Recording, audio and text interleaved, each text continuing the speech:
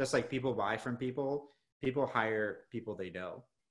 Like it's a very like nepotism is a real thing, right? Like the stats around employee referrals are real. You're not going to get your dream job by easy applying on LinkedIn, right? So I look at it like when I joined these many of these startups as the first sales hire, the right answer is oftentimes one thing, the wrong answer is many, and it's easier sometimes to say, well, what will I not spend my time doing? What is a waste of time?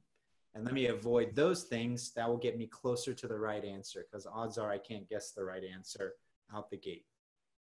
So if we're looking from that perspective where there's more to do than time to do it and more questions than answers, the right way to do it is by saying to yourself, easy applying on LinkedIn. The fact that it's so easy for me means it's easy for every other candidate, which means I'm probably not going to get this job because that's way too much noise. Trying to cold apply on ZipRecruiter to 1,000 jobs at once because I click the check all and then send my resume is probably not going to get me a job because everybody else that went on ZipRecruiter today did the same thing, right? I know that referrals are the preferred way that companies hire, and the stats are extremely obvious on that. So how do I become a referral?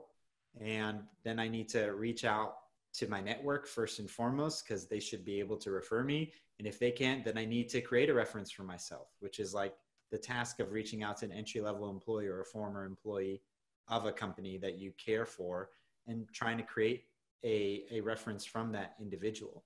And that's probably your highest likelihood. It's time consuming. It will not work for a significant portion of the time, but if you do it for a long enough sustained effort, you will eventually get that.